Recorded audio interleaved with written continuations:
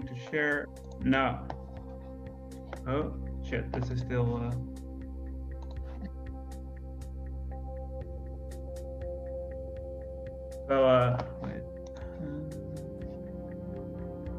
We're live. Welcome to the 45th Nerd Night and our first digital Nerd Night. Sorry for the delay. We got some copyright issues with YouTube, which caused a bit of stress at the last minute. Unfortunately, we cannot do it live.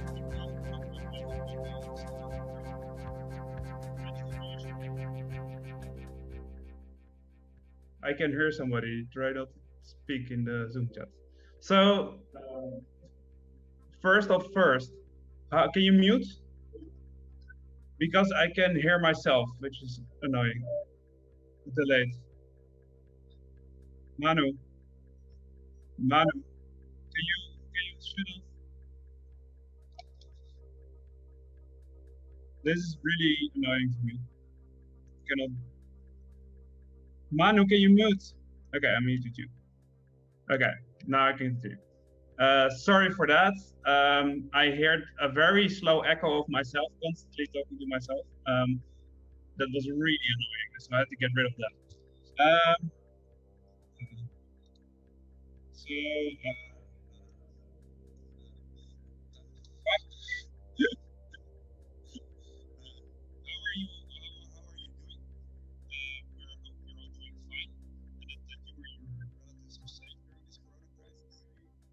Sending out a virtual hug if you're feeling lonely. So, and if you're bored, come have a chat with us on Facebook because we have plenty of time. So when this, we're now in this Corona crisis, and we're all very inspired by a visionary, Bain, because he wore a mask, he locked down the city, and he canceled sporting events, and he figured out that the root of the problems was a bat. He was a true visionary.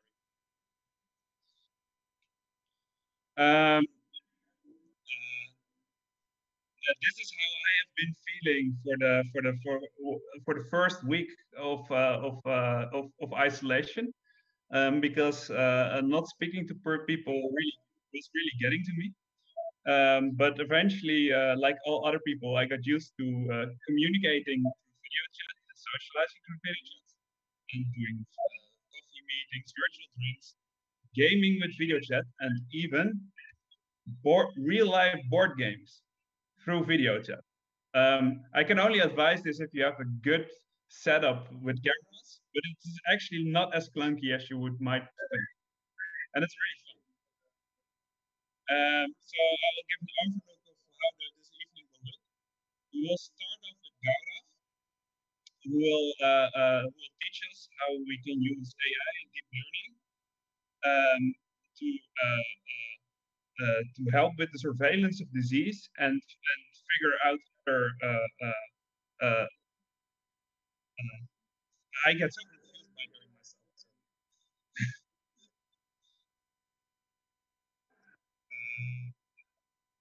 myself. Okay, sorry. And then we have a quiz presented by our own Manu.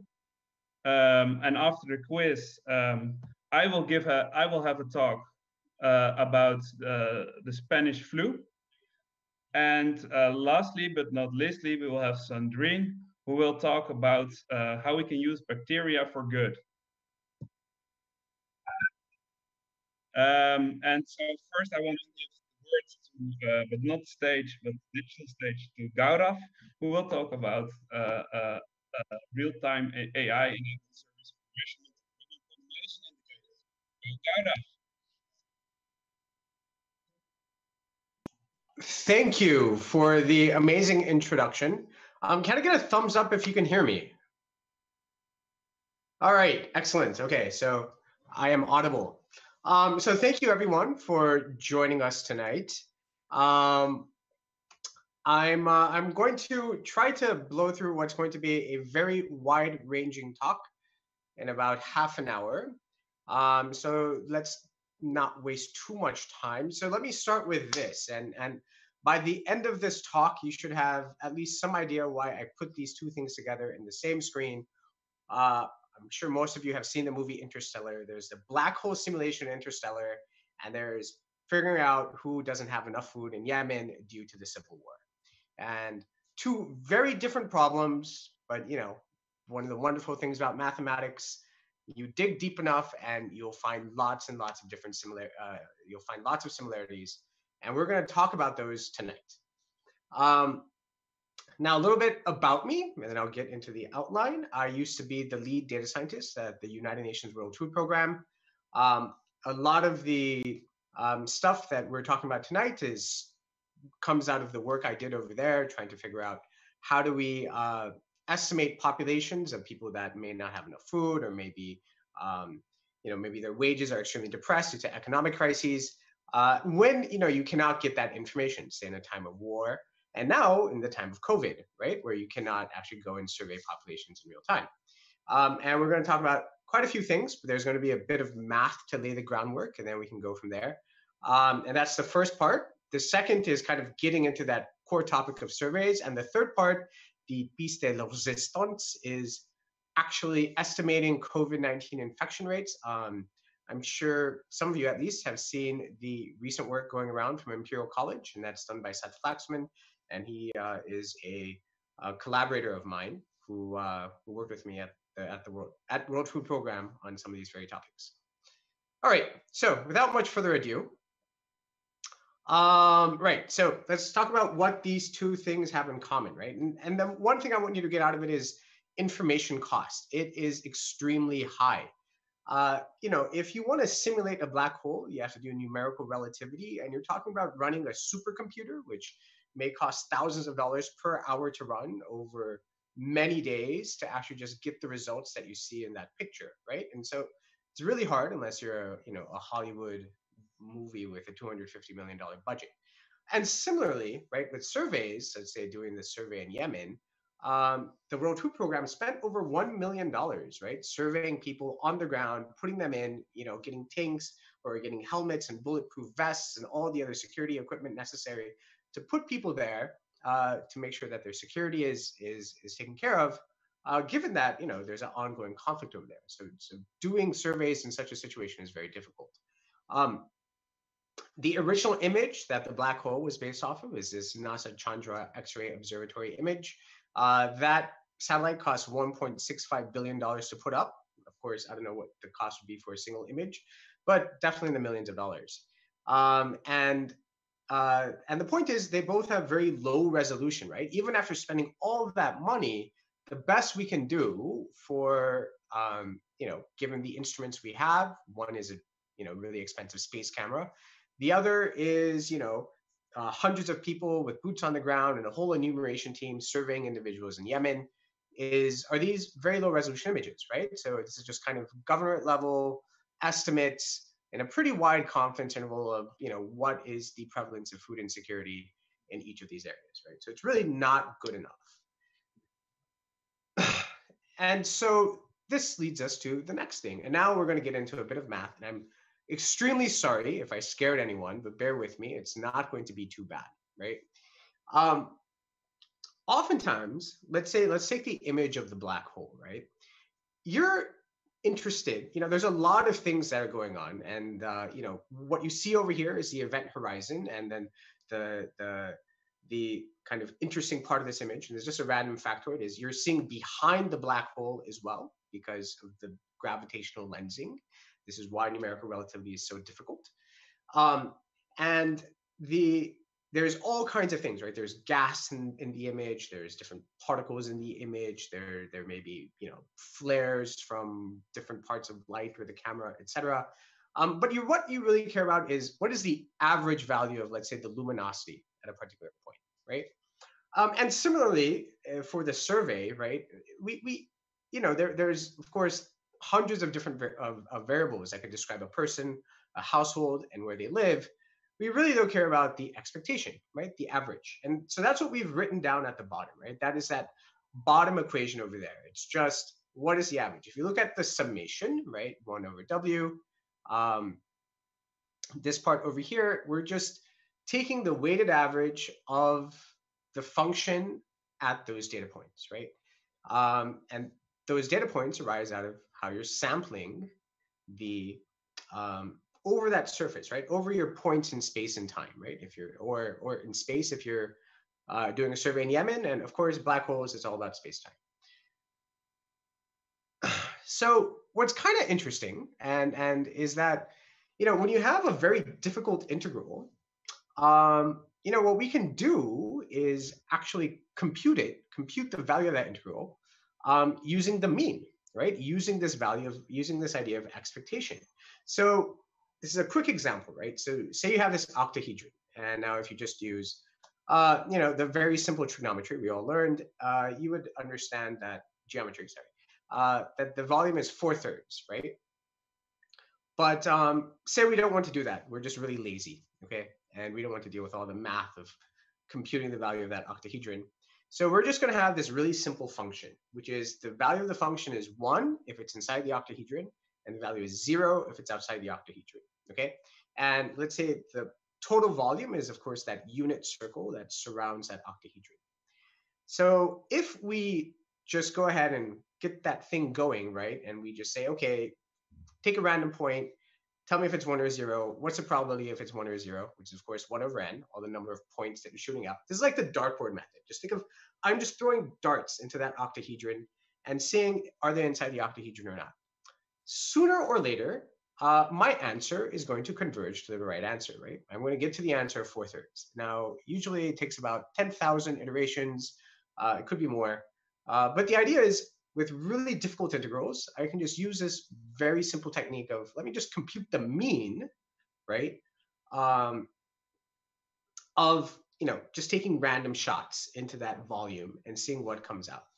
So let's go back to our example of black holes and our survey in Yemen, right? So we have these points, and these are these alphas over here, right? And these are the points that we want to sample at.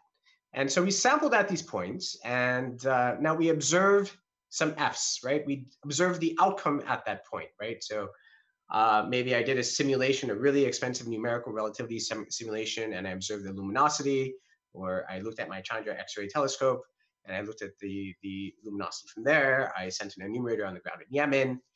And so I have that. And now I really want to know something about F, right? So I'm going to presume that the black hole, my survey, is just some function F. How do I figure out what that is, right? Well, now we're going to do a neat little trick, and I'm going to do a lot of hand waving in the mathematical sense. But the takeaway over here is that we're just going to say that F, that function that's describing the black hole, or that's describing the survey in Yemen, is just a random variable, right? And it's a realization of all the possible functions that can describe that random, right? Of that family of random variables, right? And we presume that that family of random variables is just any n-dimensional multivariate normal distribution. So say you have 1,000 observations. My family F that describes those 1,000 observations is all 1,000 dimensional multivariate normal distributions. And I hope I haven't lost anyone over here. Just say you have 2 observations. What you see in the picture is a 2-dimensional multivariate normal, right? If you have 3, 4, you just scale this up into many dimensions, but we've all seen, the bell curve. And now what's really cool is we now have a technique, right, to compute the integral very effectively over a black hole, right? So what we're going to do is just take that family, what we said over here, right? So that family of multivariate distributions, right? And just plug that in, right, into our previous function that we had, right? And what we end up getting is actually an analytic solution that gives us both mean and variance. So basically, not knowing much at all about this black hole or my survey in Yemen. Let's say I just have 3 data points, okay? I can plug in, I have those 3 data points. I put that into this function. I come back with some other function. And now I'm able to say, hey, for my 4th data point, tell me the mean and variance of the n-dimensional multivariate normal distribution that describes that function that is the survey in the end, right? And congratulations, you've just learned one of the most advanced topics that you can probably get into in Bayesian statistics, which is Gaussian quadrature. And if you don't get everything, that's not, it's okay. That's not the main takeaway over here. But the main takeaway is that we can actually now use that information since we know variance, right? Once I put in, and we can actually say, hey, let's choose the next best point, right? As I'm going about trying to figure out my integral, that will give me the greatest amount of information gain, okay? And so let's see this in action, right? So here we are, our three observations, right? And we're like, here's just one example of a multivariate normal distribution that fits those three observations. And the integral, right, the area underneath that is what we see over here, right? And now we're just going to keep on adding all the other possible, uh, instantiations of multivariate normal distributions that fit those three data points. So we just keep on going, keep on going, keep on going. And all of a sudden, we have this integral, right? We've just computed the integral over each one of those instantiations, and we've come up with this curve, right? That also kind of looks like a normal distribution. And now we can also see where is the uncertainty highest? Where do we just not know enough about our function? And bam, we can just put a new data point over there, right? We can sample it over there, right? So we know there's a lot of variance. And what's crazy is that even with those three data points, and this was the original function that we used, e to the negative x squared minus sine x squared, we're able to get extremely close to the true integral. And that, my friends, is actually the kind of, if you're a statistician, kind of the jaw-dropping moment, right? Like, we had only three data points, and yet we got a very good approximation of at least one very significant aspect of our underlying data generating process. And so what just happened, right? Essentially, we've created a universal function approximator. I'm sure all of you have heard of neural networks, and that's exactly what a neural network is, except this time, instead of using neurons as like that basis function, right, that forms our universal function approximator, we're just using multivariate normal distributions. And fun fact, the two things converge to the same thing, given some theorems that we have to talk about now. We've imposed some assumptions, but they're limited, such that the uncertainty around any value is a normal distribution. We've put in some structure that it's smooth, right? So things vary smoothly, right? And it turns out that the parameters are very easily estimatable because, again, we have an analytic solution. And consequently, right, we can now transform our integration problem into a Gaussian process regression problem. We've taken that very hard integral and turned it into a very simple regression. And because of that, we can actually now we can use the uncertainty to choose the most informative points. And this is, again, the key thing that we're going to get back to, and it's going to transcend in a few other places. And again, I talked about this in one dimension, but this is an example of the same thing happening in two dimensions, and you can scale this up to as many dimensions as well. Okay, so now what does this have to do with surveys, right? Well, say that you have multiple information sources, right? So, there was the original simulation, but I can do this cheap one on the far right that gives me a really grainy picture. Maybe something in the middle, which is okay, so I have different information sources. Now, we're going to make this kind of bring this back home, right? So when I worked at the World Food Program, the thing that we were, of course, most concerned about was food insecurity, right? So we have these various indices for food consumption and dietary quality.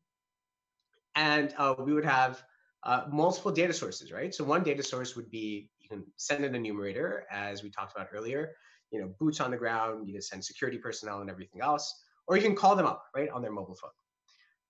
But the issue, of course, is that the mobile phone responses would be biased, right? And that bias is actually correlated with income. So say we want to understand the relationship between food consumption and dietary quality, and then on the bottom is the per capita income. And of course, we've normalized this between 0 and 1, right?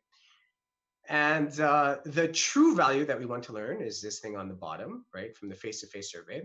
But if we look at the mobile survey results, there is a bias, right? And this is how it looks, right? And this bias in the middle is kind of where it's the heaviest. But the cost, of course, is really cheap, right? It's way cheaper for me to call people than to send people and with with their whole security personnel on the ground. And by the way, in case anyone's wondering, yes, this is typical that as incomes grow up, there does come to be this kind of area where when people move into urban areas, we often find that their diet goes down, even if their income goes up. So that's kind of what you see this effect. And what do we do? Well, we can do exactly what we talked about earlier, right? We can apply Gaussian quadrature, right? So we use that same thing that we talked about earlier to learn the relationship, right, between these two data sources. So we're going to learn that relationship, and then we're going to assign a cost for evaluating each one, just we talked about.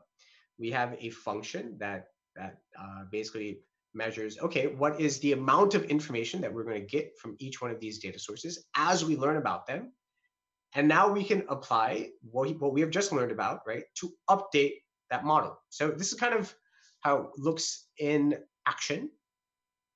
What you see over here at the very top, right, are two kind of functions. So one, of course, is the mobile phone-based survey. At the bottom, we have the face-to-face survey, right? And now we're and what you see on the right is that mutual information, right? So this is the machine itself choosing which points of the curve, who do I want to sample, right? And so what it's doing is it's mostly sampling the cheap one, right? Occasionally sampling the one at the more expensive one, the face-to-face one, to learn about the face-to-face survey function. And this is why this is so revolutionary, right? We have learned the correct relationship between income and diet while using a biased, low quality data source, right?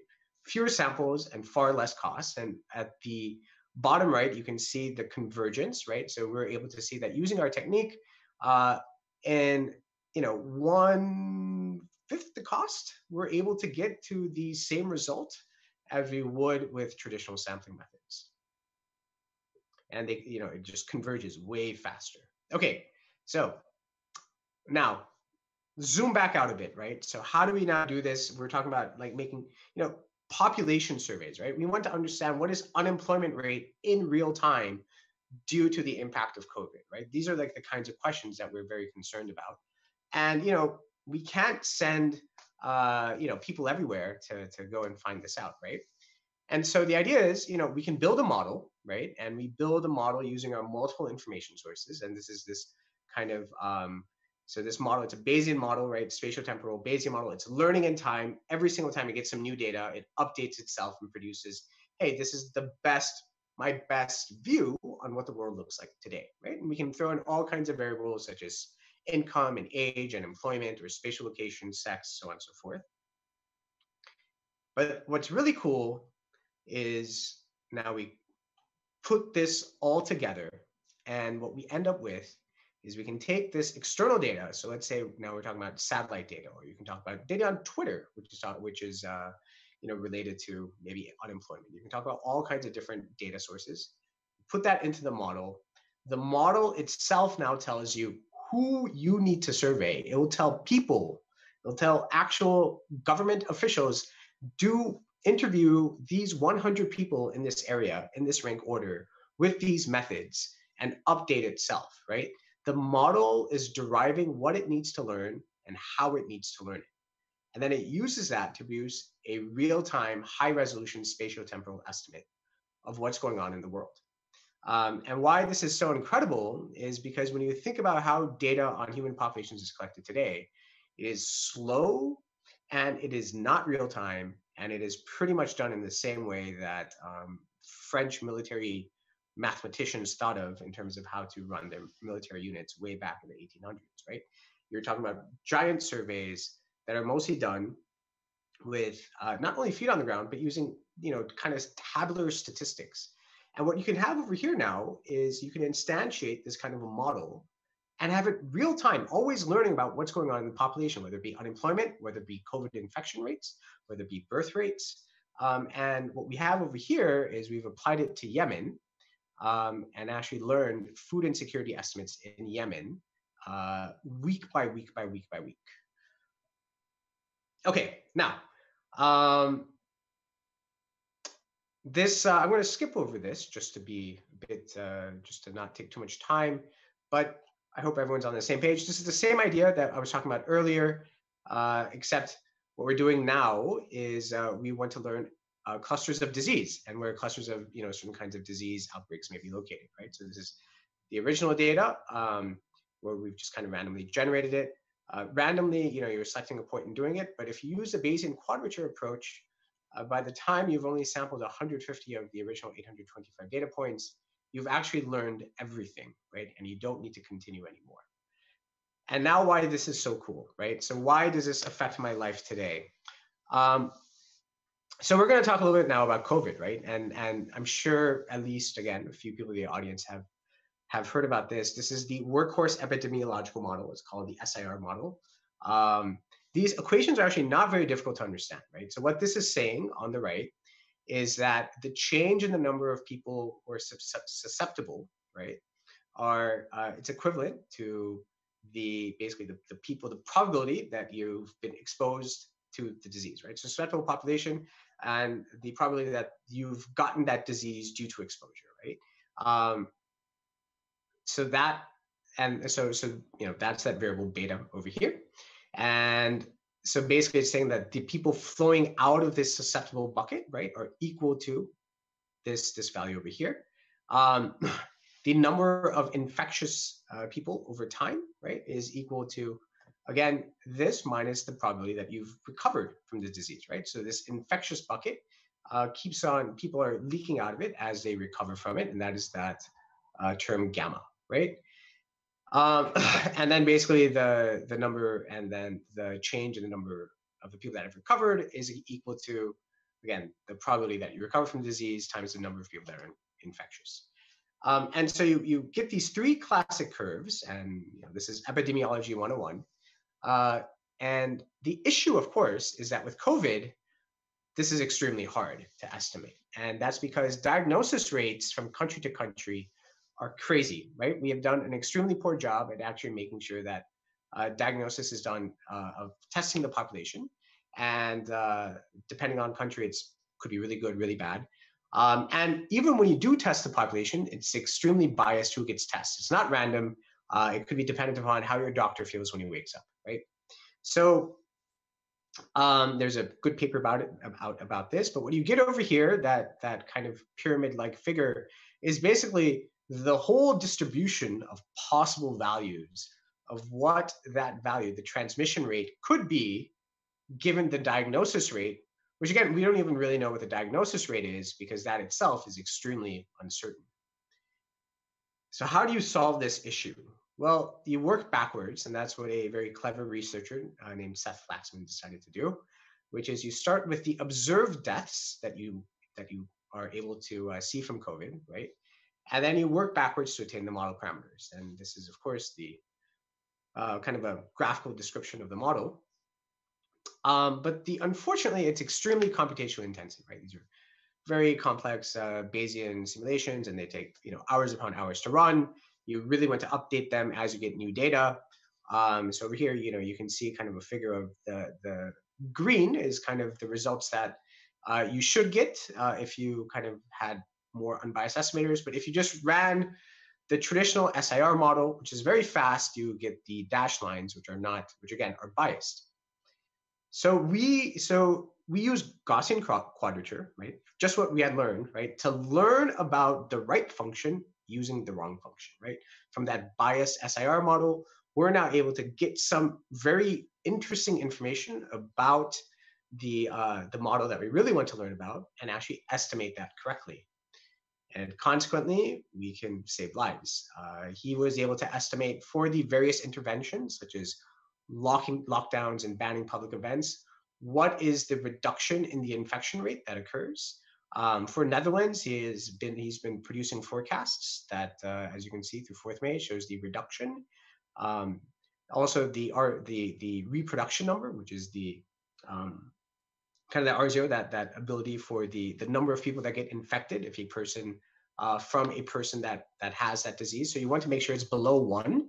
So if for every 1 person that gets the disease, if only 0.8 people are infected, the disease will die off. And as what we can see through his work, we see that since 23rd March, that has been the case, and indeed the disease is dying.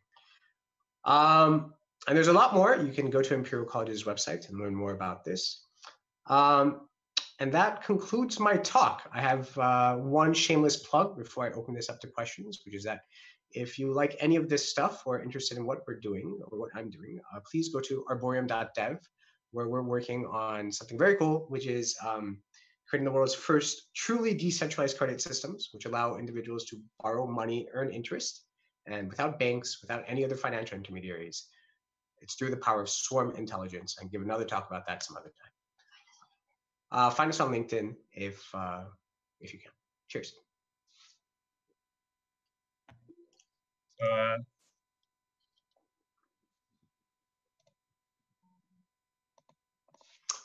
Thank you, Gaurav, for a really interesting talk. We're now going to answer some. We're now going to let you ask some questions. So if you haven't already, try to add some questions to the chat, although this will be delayed. So our first question: how fast is the model? How much does it depend on the amount of pre-information? Asked by Charlie. So it kind of depends on what you're modeling. They can be quite. So one of the issues, of course, is that with more data, it becomes much more difficult to compute.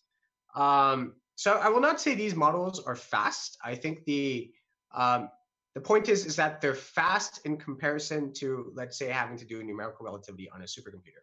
Now you're down to something that can be run on a moderately powerful laptop. It may still take you like 10, 15 minutes, or it may still kind of be pretty clunky. But yeah, you're talking about.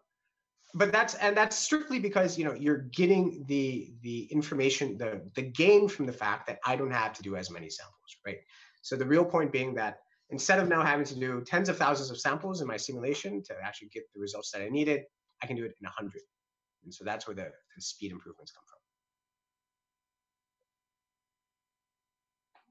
I think tens of minutes on a laptop is pretty amazing. That's very manageable, right?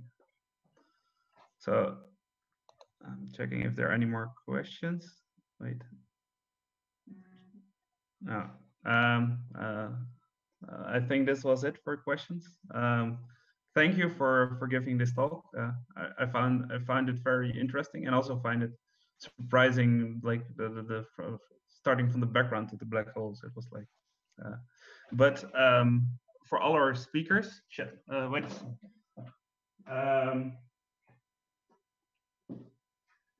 We always have a gift for our speakers. We always buy a comic that is that's awesome. handpicked for our speakers. In this case, I have a comic about that has an AI subject. It's called the very cool. Indeed, this is something I'm very interested in. One day when coronavirus lifts, I will certainly. Yeah, and we can stay in touch how best to give it to you. For sure. Either out of future Nerd Night or by mail, whatever you want. But we'll talk about that later. Yeah, we can certainly discuss that later. Yeah. Cool. I just wanted to say, just to make sure I didn't mislead anyone about the previous question, it certainly can take longer than 15 minutes on a laptop. Again, it just takes what kind of data you have, but orders of magnitude improvements are possible. Yeah, but I mean, even a day can be manageable, right? Or it depends on how fast you need to act. I mean, right. Okay, thank you, Gaurav. And then I would like, it's time for our quiz, and I would like to give the word to Manu.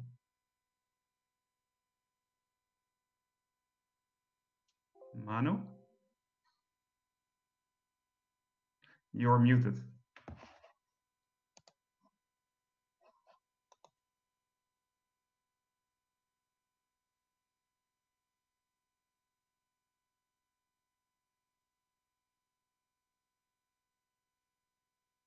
I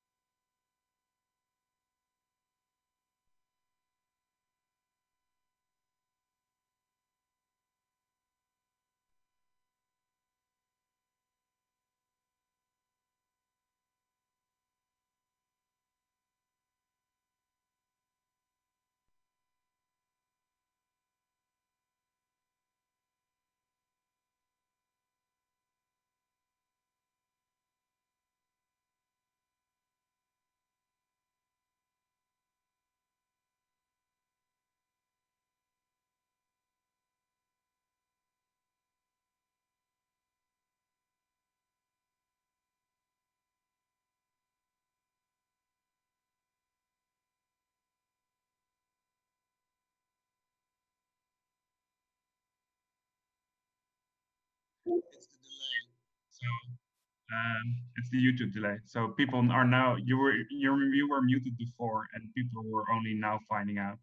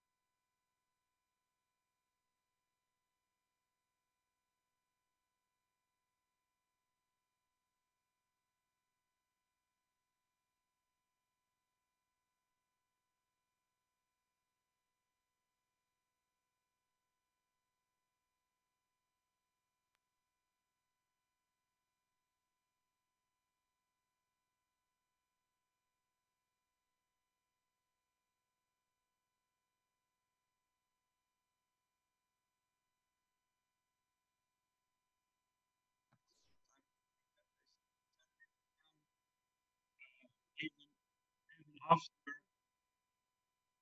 I'm hearing that they still don't have sound even after I ask you to unmute. But they can hear me apparently.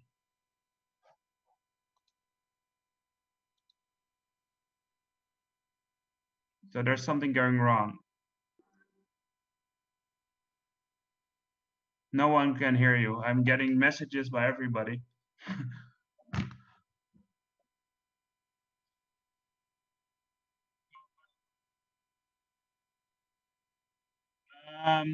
Um, so I posted the link of the quiz inside the YouTube channel. And if you go to that link, we will have a number of questions which have an A or B answer, and if you answer this, if you the person first we will look at the person who answers the most questions correct. So there's no elimination like the British quiz in real life. But if everybody has, if there are people multiple then the speed of the answers that are correct will be a tiebreaker. So if you know the answer, try to be as fast as possible because it might matter about who will win. And I suppose that then I will. It's hard for me to actually ask the questions because I don't have access to the panel.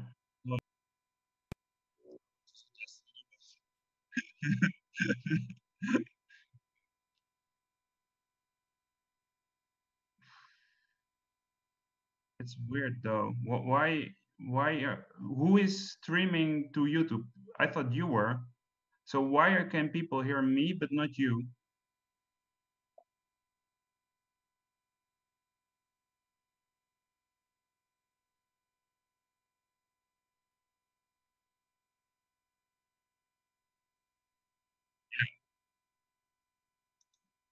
We will release question right now.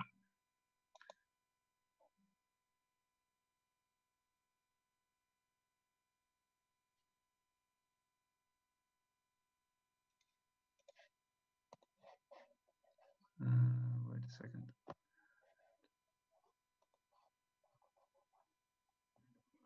Again, with Nerd Nite smoothness, now introduced in the digital age. I I hope this is not measurable. Because I cannot see the questions and the answers, I think I'm afraid we'll just have you answer the questions because.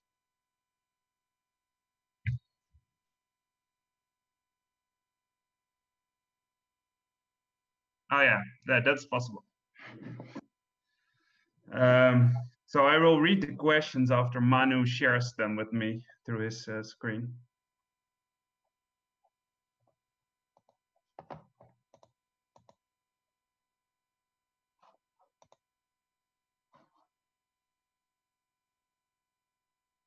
Yeah, I don't have the link at hand.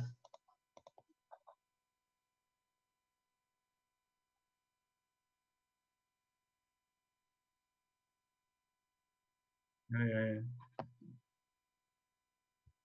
But but the problem is also that if I join the game and I'll answer incorrectly everything. So I'm in the quiz, but this is still not ideal. Can you not just share your screen with the questions?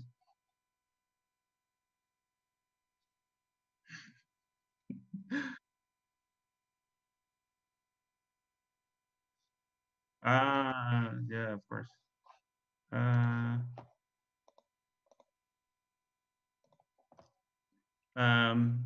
So we have an image of a mouse brain. Oh fuck! Mouse ear. Okay. Sorry, I wasn't taking into account that I would have to do the quiz, so I'm I'm a bit of my balance, even more than normal.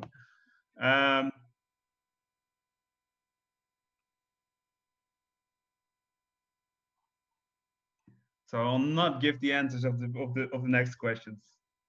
I will do this very smoothly and like it will go like silk. The next question. So this was an image. Maybe we should just stop this. I mean, this is terrible and not followable.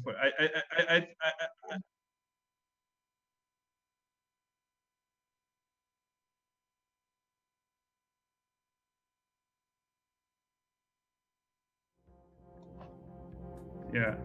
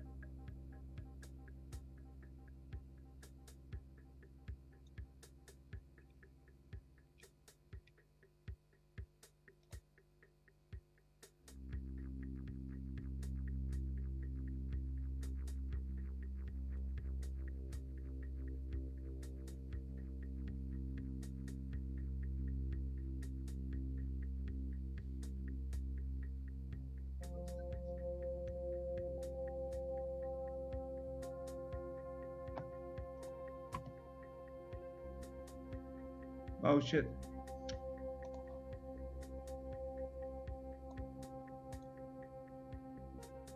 That shit.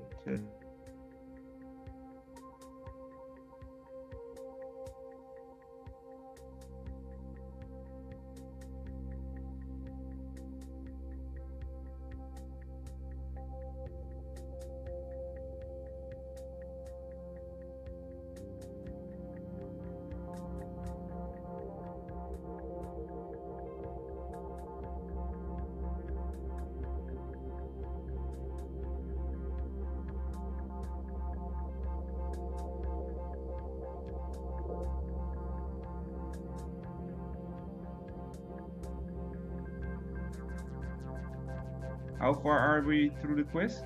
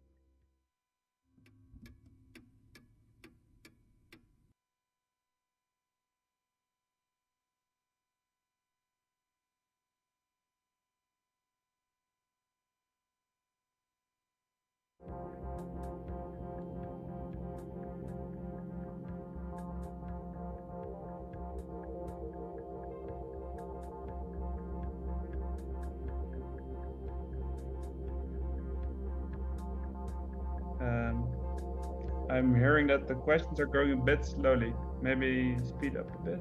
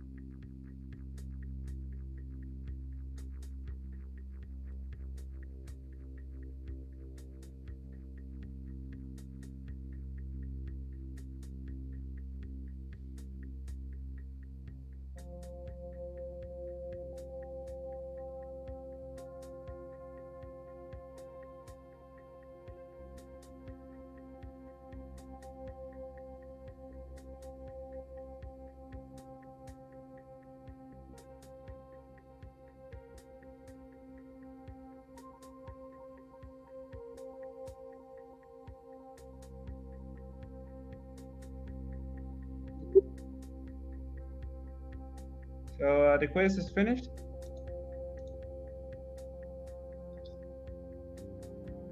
Manu, finish this quiz. Okay. Do we have a winner?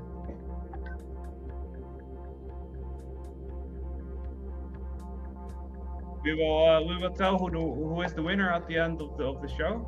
But now we will first continue with my part of and we'll announce the winner at the end. So please stay. And sorry for the inconvenience and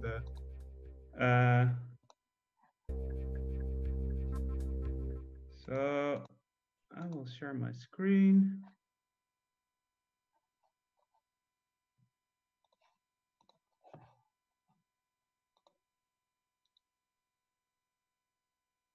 So I will talk a bit in the light of the coronavirus, um, where we have to deal with a disease crisis quite unlike any we have encountered for quite some time.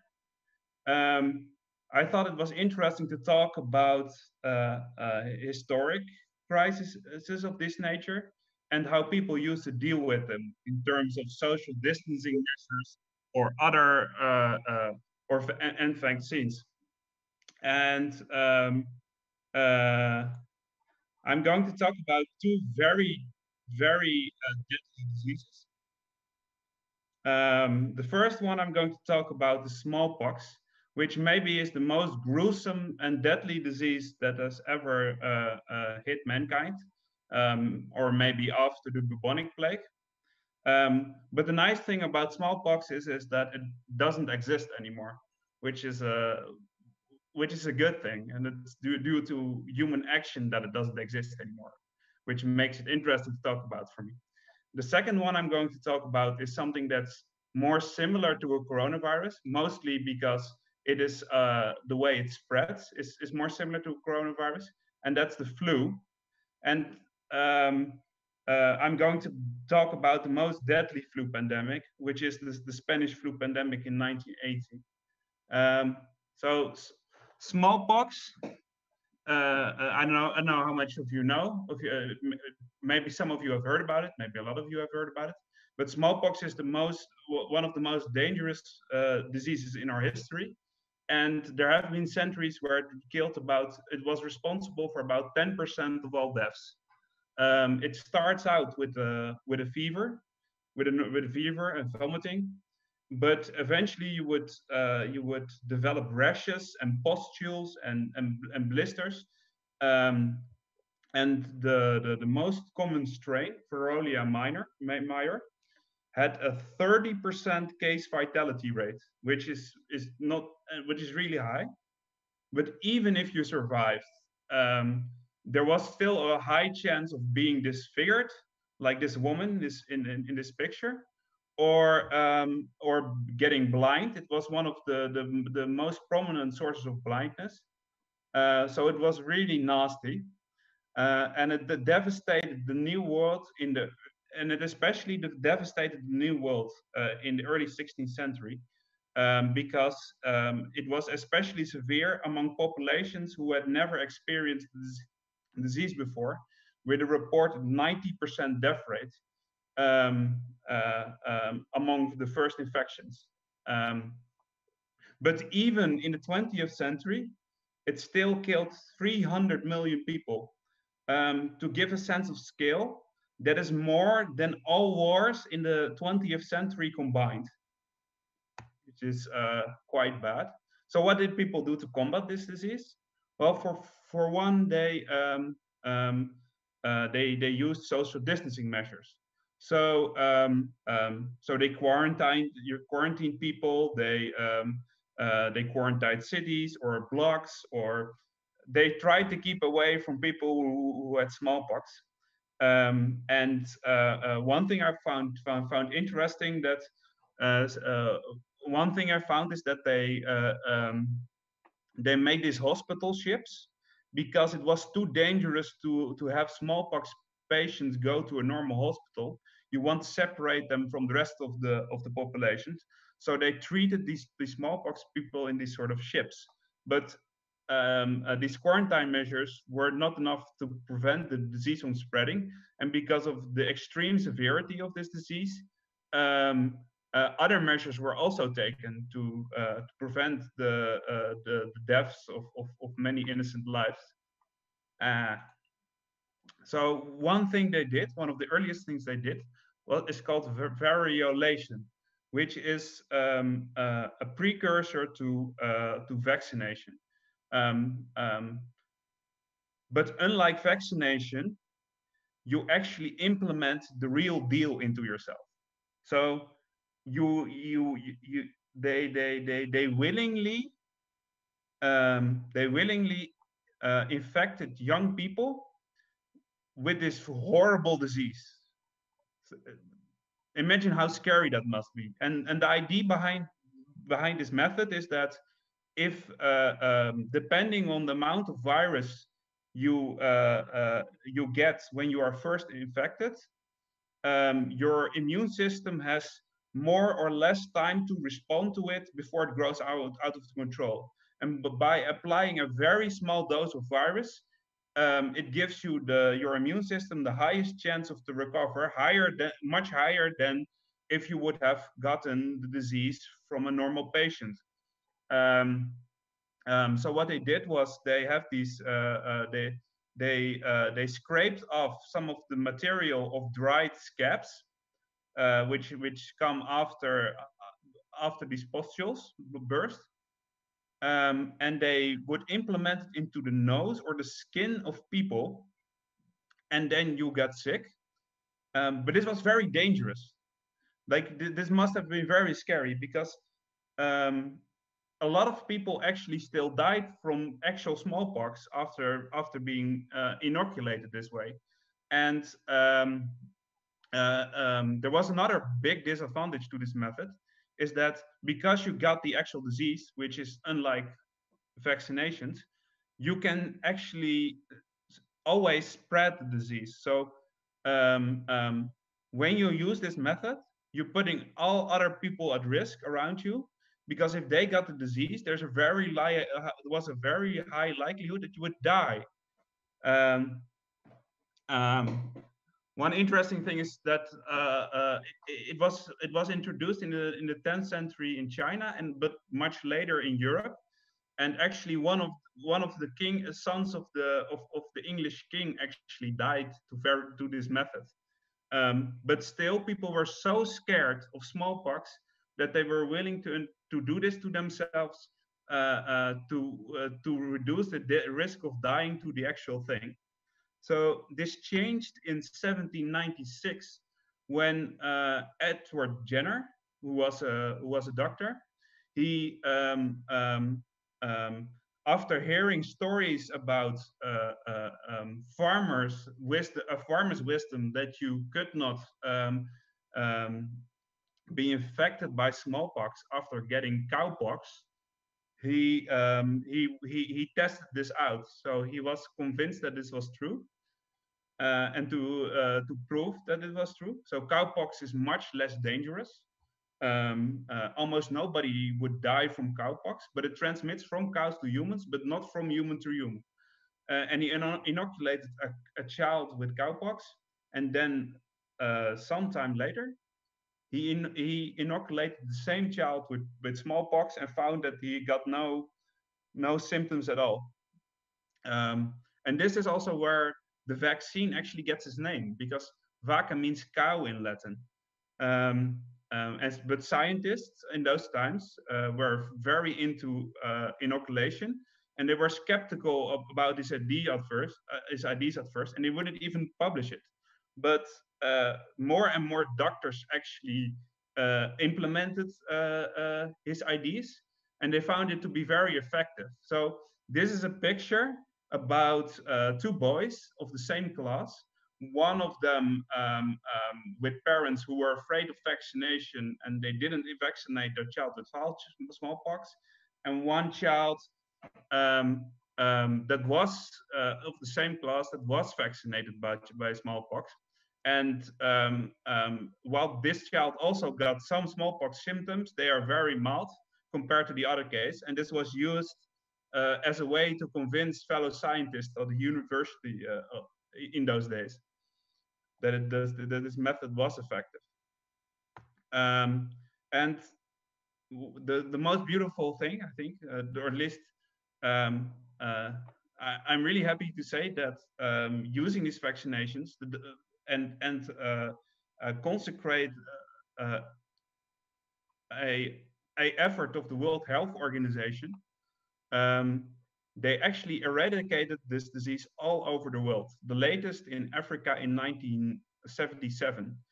Um, After that, there was still some labs with some smallpox samples at the few places over the world for studies. And actually, the very last case of smallpox came from such a lab, where some viral material in some way leaked out, and a medical student was the very last person who got infected with smallpox, and she actually died from that because the virus escaped the medical lab, which is kind of scary. But right now, most of those labs have closed, and there are only two left: one in America and one in Russia. Um, and I think it's remarkable that the disease that used to be responsible for 10% of all deaths is now no longer a problem. So I think this is a great victory for mankind. And now I'm going. So the second disease I'm going to talk about, um, it couldn't be defeated with the vaccine. So what did they? How did they handle that? And what were the consequences of that? How did it work? So the one I'm going to talk about now is the Spanish flu pandemic, which is by far the worst flu pandemic that has ever hit our world, at least in recorded history. And the estimated death toll ranges from 70 to 100 million deaths, which is 1 to 5% of the world population, which is immense. And what was very peculiar about this disease is that it had a high mortality rate in young adults, which is very unusual. And for example, in coronavirus, the mortality rate is mostly high for old people, but in normal influenza, it is typically high for very young people and very old people. Um, um, so that's interesting, and I will go into that. Um, and the outbreak prevention was hampered because it was happening during World War One. This greatly made the disease more severe, the pandemic more severe, because um, uh, um, participants in the war would censor their newspapers about reporting about the disease because they were afraid that news of the disease would reduce the morale of the soldiers and would hamper recruitment drives. And so this greatly delayed any measures that were taken against the pandemic. And another big thing is that World War supply lines are about the best way to spread a disease, and social distancing in war conditions is fairly hard, I would say. So this is a disease that mostly hits young adults. It is really odd. So here I have the case fatality rate, estimated case fatality rate of three different diseases. The current coronavirus, which is the blue line, but there we don't know very well how many people have it. We have in orange we have the Spanish flu line, and in green the normal flu line. And you can see that around the age of 29, there's a weird peak in the fatality of this disease. And there's for a long time they thought it was due to the fact that this strain of the flu would trigger an immune reaction that would make your immune system kill yourself. Also called cytokine storm, and it's also sometimes mentioned in Corona that this is a thing that happens in Corona. But there's a big problem with that, and that's that. Why would it then peak? So the idea is that young people have stronger immune systems and are more likely to be killed by those stronger immune systems. But why then would it peak at 29 years? So there's a different theory, more recent, because flu pandemics is something that happens every 25 years roughly. And what can happen is that if you are hit particularly severely by a strain of flu that is significantly different from a later strain of flu. So in 90 in 89 in 80, 1889, there was a really bad Russian flu pandemic like this one.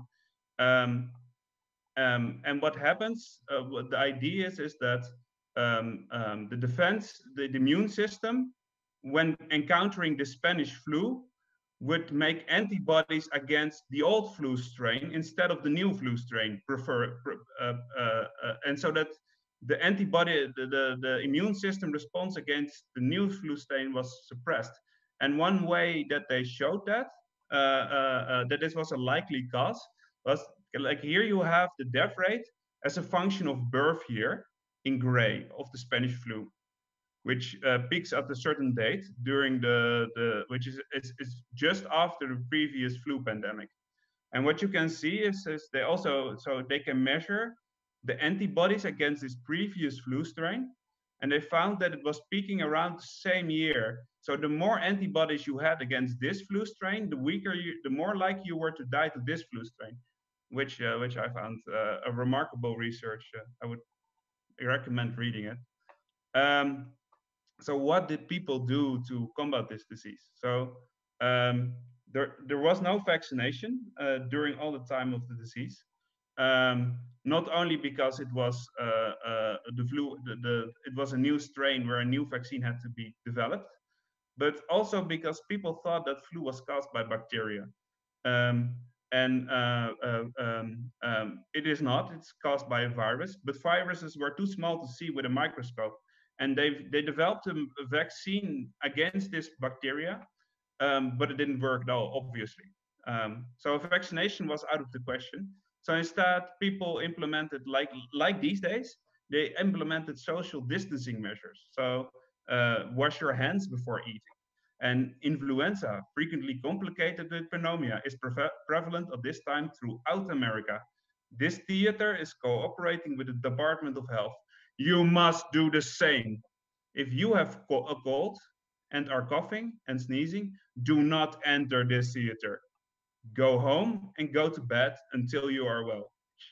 It sounds sort of familiar.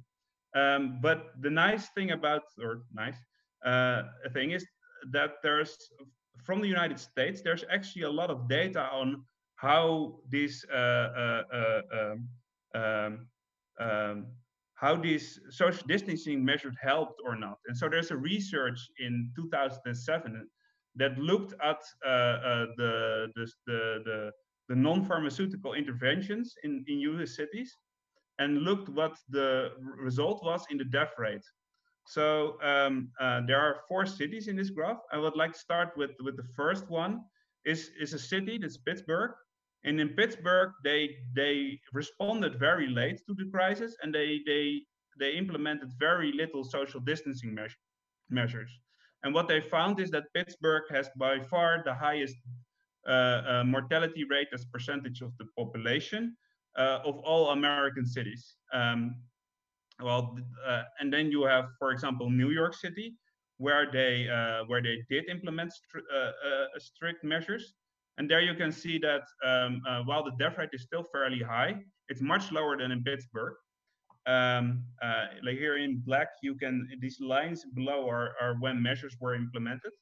Um, so but the most interesting thing was when they showed how it worked when people stopped uh, um, uh, social distancing measures in between during the pandemic. And this is what you can see here for 2 cities. You can see that at first the number of people who are dying is rising. And then they implemented social distancing measures, and the amount of people who were dying was going down. But then as the rate of people dying was going down, they stopped using the social distancing measures, and you can see that the rate of deaths almost rebounds immediately in all these cities. And these are just 4 cities from this, but this is a trend that you can see over all cities that they took in this data set. And it's, yeah, I thought it was kind of interesting. So for this disease, they never found a vaccine. But so how did it end? How did this pandemic end? So for that, I have this graph where you can see a very high peak in death rates in the first year. But at some point, actually, they got to a point of herd immunity where about a third of the people had the disease and were immune, and the disease could not spread fast enough anymore to cause the same death rates as before. Yeah. So this was my presentation. I'd like to thank you for your attention, and I am open for questions.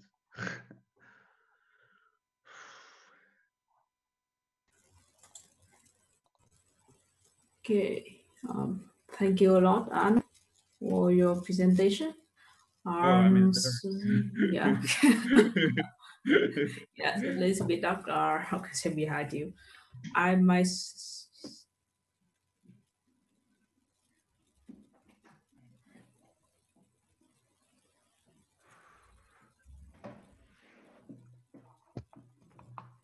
Yeah, I myself have a question for you actually. You show the story of four, like the tale of four cities, where, Yeah. how can I say, different city have different measure of social distancing, and some city actually like remove the measure, and then you see like the second peak for the case with the flu. So I can see right now there are some European country actually like are actually easing the measure a little bit. Do you expect the same to happen in Europe? To some extent, yes. I must say that the measures they took in those days, on average, were less severe than the ones they took now, because they were completely unavailable. Like they were in wartime, they were fighting a world war. So just stopping all business was not really an option, because the manufacturing of weapons and the recruitment of people still continued. So the severity of the social distancing measures was a bit less strict than it is now, for obvious reasons. So yes, they are easing now, but like I am sure that this would happen if they got rid of all the social distancing measures. I am fairly confident that this is likely to happen. But it depends on how far they go, I would say. They need to keep the R0 too close, so that the amount of persons you're spread to, if it stays close to 1, it doesn't go completely out of control, but it needs to be below 1 or close to 1, I suppose. Yeah, I agree. And also, I think maybe mass tests, like some country already apply, like South Korean. It is What? South, yeah, South. I think also mass doing some blanket tests. So that's just everybody or random test would have to lower the R0, or as what you say, the number of people who have the virus. Yeah, exactly. Because some people already have it, they know of it, and then they stay at home. We don't have other questions so far, so I think you can take over the host, please. Yeah. Thank you for listening to my talk, I suppose. And then I'm really happy to introduce our third speaker, Sandrine, who is going to talk about how bacteria can help us. Go, Sandrine. You're muted. Thank you, Anne. Now I got the sound. Yeah, welcome everybody for the third part of this great life experiment full of surprises. So let's share my screen so that I can show you my talk. If I manage now, right now. Okay. Yes, so I will have a story that is more positive than what we hear all the time with the little bacteria virus that is attacking us. So let's share the screen first. Yeah, so I'm Sandrine Dunn. I'm a scientist and I work with yeah, photosynthesis and now recently with bacteria. I have some background in there. And yeah, I want to present to you this microorganism that we can't see, the good, the bad, but the beauty, not the ugly. And yeah, I hope we can end up with a nice, nice, positive attitude after this talk. Yeah, so what is microorganism is something that we can see, and what is that is bacteria, is the virus that we hear about now. Can be also little fungi, mold, microalgae, little creature that we call protozoa, actinomyces, spores, are also forms of dormant form of life like seeds and pollen, and all this is in the air. It's found in the soil, in the water, but also in our body. And yeah, is that microbiota good or bad? It's everywhere and we have to deal with that. So we have no choice somewhere. We are a bit now afraid of this because it's a very unknown thing that we can't see. And yeah, in the past, as Anne just said now, we had some pandemic and yeah, we have a not a very positive opinion somehow about bacteria because they can make us sick. So yeah, they can indeed be quite ugly, but I will show you that in fact they are also very good and very important because we can't in fact live without. So these bacteria that I'm talking about now, specifically that are in our body, are very important to us. So they are on our skin, inside us, in our guts, and it's actually a lot of them because if you consider the amount of bacteria compared to the amount of cells in our body, it's 10 cells of bacteria for one cell of our body. Of course, by weight, we are luckily more heavy, but I think we can consider it as like the size of our head. And these bacteria are very good for us because they help us to digest our food. They actually could influence obesity. There is research showing that. They protect us from infections, in fact, because they are a layer that is there and to protect us. And in fact, they have a very big role in our immune system. And moreover, this very important thing that we have discovered now is that bacteria can influence our mood. And yeah, they are like part of us, like I'm saying, and they can influence our mood. And the good bacteria for sure get us in a good mood. And actually, we know about bacteria since quite long, and we have domesticated them, like it's shown on this picture here. We have indeed fermentations that we are using this long to keep food. It's since the Neolithic age, and yeah, we preserve the food with that. And there are probiotics, and this is actually super healthy. It improves and restores our gut flora. So actually, if you have an antibiotic treatment, you need to eat maybe cheese. And yeah, so the dairy products are preserved like this. So you have the milk and you keep it as a yogurt. It's a very good way to keep yogurt. You have all kind of milk products that are kept like that. And of course, as a French person myself, I will say that it's really great that we can make cheese thanks to bacteria. And also bacteria fermented since long. We have yeah, discovered by accident, I suppose, that somehow grapes got fermented and became a drink that makes some kind of effect on us. So like wine and beer, it's a fermentation. And well, just want to say that alcohol, yeah, that it's not something that some people think that beer and wine in the past was there because it's a very good thing to be there if you don't have clean water, but actually it dehydrates your body. So we're not advised to drink too much wine, of course. And there is also kombucha that is a fermented tea, and I'm working on this actually. I will talk a little bit about this later on. And well, just want to say that alcohol is not a good thing. So all this spray with alcohol, yeah, as a biologist, I'm not really in favor of that. And yeah, so a very big thing for me as well, thanks to bacteria, is the bread. And I have a lot of experience making my own bread and make it from sourdough, and it's just spontaneous fermentation of flour, and it works very well. And in the past, people also kept lots of vegetables thanks to fermentation, and still today, I hope so. So if you go to the bacteria from where they are, it's in the soil, so there is life in the soil, and these microorganisms are very important. They help the plants to grow. So as you know, compost is the decomposition of the soil, and that's through bacteria. And these bacteria then release nutrients for the plants, and it's a very important role. And that's why in agriculture now people should consider that more. If you want to do permaculture, for example, you know about that. And yeah, they also protect against pathogen from the plants and pollutants, and it's a complete symbiosis between the plant and these bacteria, because the bacteria, they give nutrients to the plants. And there's also some benefits, of course, from the bacteria.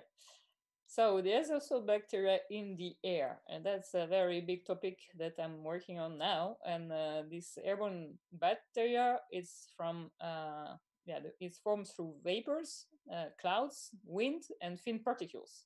So all this is in the air, and it transports pollen seeds and, of course, bacteria and viruses. There is also fungi and mold, and this is especially found above ground.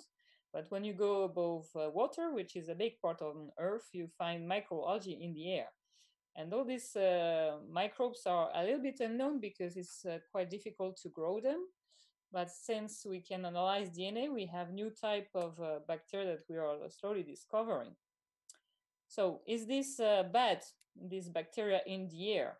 Well, I will say the bad guy is maybe not the bacteria, but that person is holding the petri dish, because as a human, as you can know, we discuss a lot about this in the news, and yeah, there's a lot of pollution from us that is coming there, and bacteria are actually quite important for the nature, but we have a bit of a big impact, I'm afraid.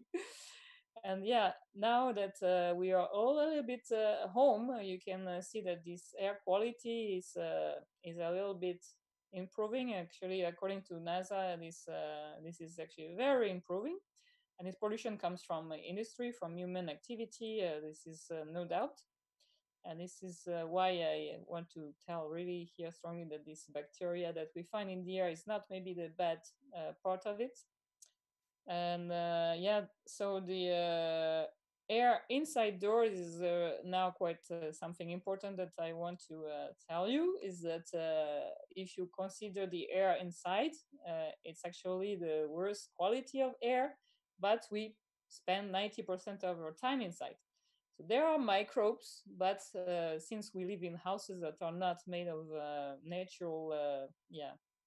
natural components, you have also volatile organic compounds that are coming from the buildings from which we use in the house, furnitures, and cleaning products.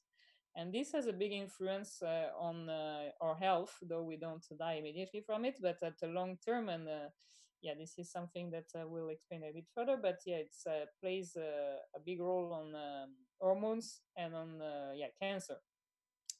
And so this is found in the air in the house through dust. And of course, it comes from humans too, because when we breathe our air or skin, yeah, this is of course a source of bacteria.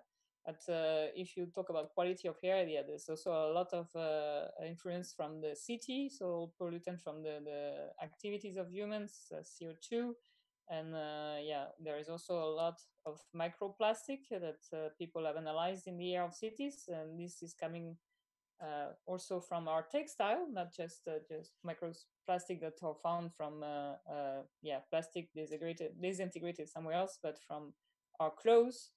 And there's also chemistry from the furniture and the surroundings, so just what I said before. And yeah, what to do against that? Yeah, open the windows. and yeah, use friendly natural products. So it's good to be clean, but don't think that bacteria all are enemies. It's also important to keep them, like I just said before.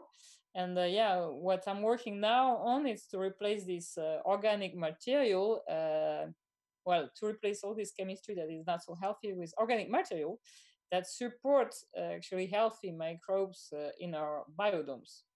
And yeah, I just also want to say that if you play in the dust, in the outside in the ground, yeah, it's actually pretty good for you. And we are somehow maybe too clean, and this pollution around gives us maybe allergy, and play a lot with our immune system. And so I think it's very important to get connected to nature and maybe put our hands in the ground. So how to cultivate the bacteria and maybe influence our environments. So all bacteria, they don't just grow everywhere. They have very specific environments. So for example, if you have oxygen or not, according to the temperature, the pH, the substrate. So some bacteria will preferably grow on us than outside. And then yeah, you can also, like spoke about before, you can do fermentation. And this fermentation are mostly known from the past from airborne microorganisms. But if you look at the products that we buy now, it's selected cultures, and they are pure. And yeah, we control this bacteria, because then we have a full control of the flavor and the process of bread making, for example, or wine. Well, bacteria growth, just to give you an extra information, as soon as you give food to bacteria, they grow exponentially. So from one, you get 2 and 4 and 8. And then as soon as there is no food for them, or the environment is not good, then yeah, they will just or decompose, or just not grow anymore. And so one project I'm working on, it's a new material somehow that is made from bacteria, and it's bacteria cellulose. Cellulose is basically from plants. And you have, this is called kamuchati, and this bacteria come from Asia, and it's a mixture of bacteria and yeast. And this cellulose that is made by this bacteria, some people might know, it makes a film around above the tea. So it's just tea and sugar, and this bacteria, you put them in, and then you get this material that you see on the drawing here. And yeah, this is called a SCOBY, like symbiotic culture of bacterial yeast. And compared to the cellulose that is made from plants, it's very pure, it's quite strong. It can be shaped, and it's a very wet material, so it has a very big holding capacity of water. And it's something we are trying to make new things with it, but I will not tell you now all the secrets that are coming now from the labs. And we want anyway to give a good perception about these bacteria and the material too, to give a good idea about that, and then to get a good smell, because bacteria also can smell. Well, actually, this kombucha don't smell bad, because you can even buy the drink. But it's a little bit, if you have it very strong, it's a little bit like a vinegar, because actually it has a low pH. It's a bit acid, like fermentation of vegetables. And the aspect of it, as you can see on this picture, can be a little bit scary, but we are trying to color it. So as you see on this drawing there, you can even make food with it. So we are trying to explore all the potential benefits of this material. And we are working on that. And some other people are working on bacteria to make electricity. And actually, I found a new technique. Didn't go really into details, but it looks like people are finding a way to make new battery from bacteria.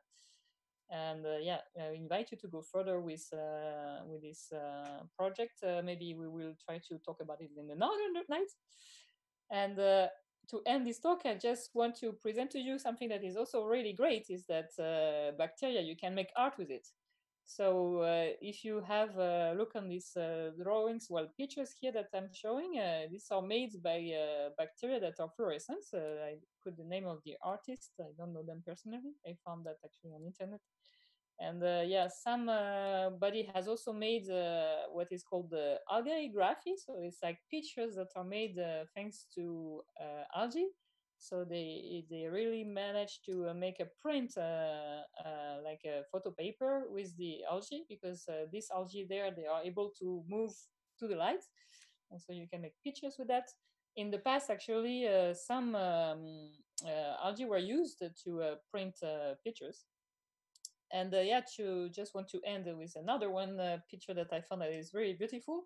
Is from Vanina Kirova, and she managed to make a Van Gogh about, well, from bacteria, just growing bacteria. And with that, I want to end my talk, and I hope that I get you to think that bacteria are not our enemy, but also our friends. And I hope that everybody will keep safe, and I hope you enjoy the talk, and thanks for your attention. I hope you have some questions. I will maybe give back the floor to my colleagues here. Let's see where we are with the colleagues here. Da-da-da. Thanks. Yes, and Thanks, I maybe Sandrine. I should tell something a great news that we have now, What? because to end the, well, I think that the people want to know about what happened with the quiz, because I have some information about that. Ooh. So I have the winner, the information, the name of the winner here, and the winner is Elisa. So Elisa, I don't know if people hear me actually, Anne, because I'm not too sure that. Yes. Have sound. Okay, good, because I don't see myself green, so I'm a bit wondering. And yeah, so Elisa will get the mug, and if she Alicia. can contact us via our webpage on Facebook, or yeah, we are hopefully visible on the net, the Nerd and Nite Amsterdam, and we hope that soon we will get a new session, not on internet but live at Fair in Amsterdam. I hope you enjoy. Well, actually, maybe there are questions. Do you know that, Anne? Yes, we have two questions. First Okay, question. great.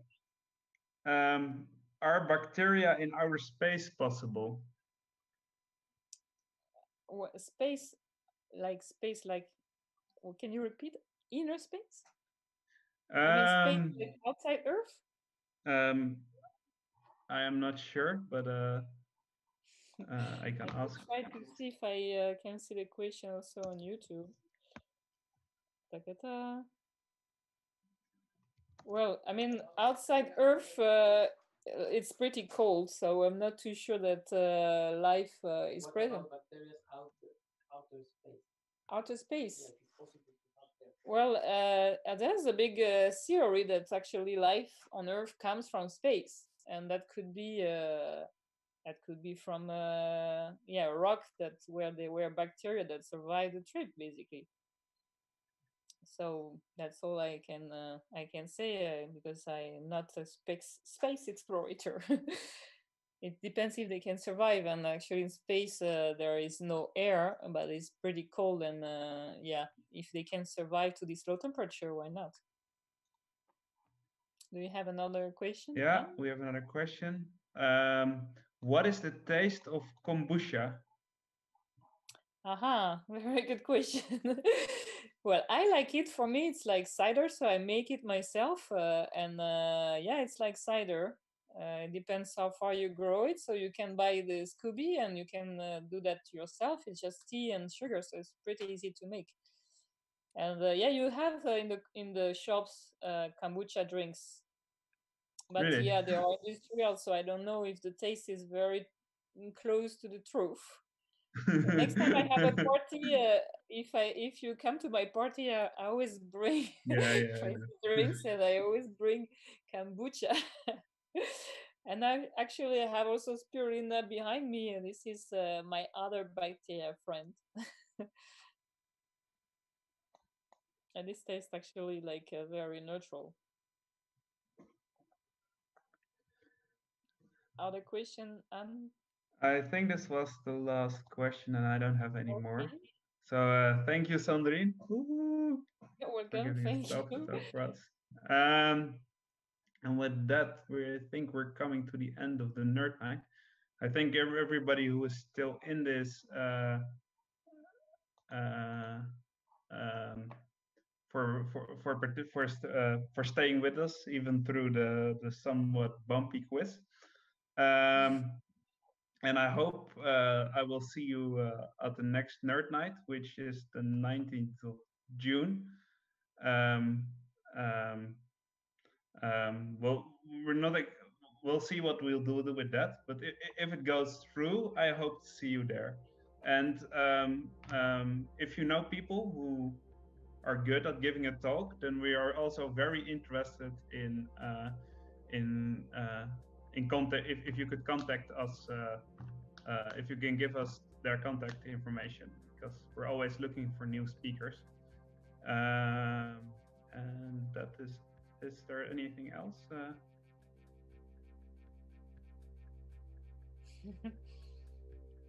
Oh yeah, and the winner should contact us, because then we will figure out how to give the winner mug to you. It's a great way to show off. Yeah, I don't know if people get fame anyway, but yeah. Okay. Can you show the name one more time? Yes, very true. Because in case we lost the person, it's Elisa. Alicia. See that? Yeah, well, I don't know. I think it's Alicia, but yeah. I know Alicia. Unless there are multiples. Okay, could be. I will see if you know her even better. Okay.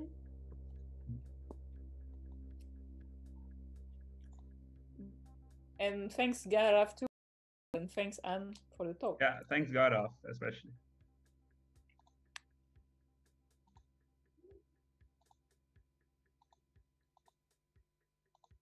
So I guess we can say bye bye.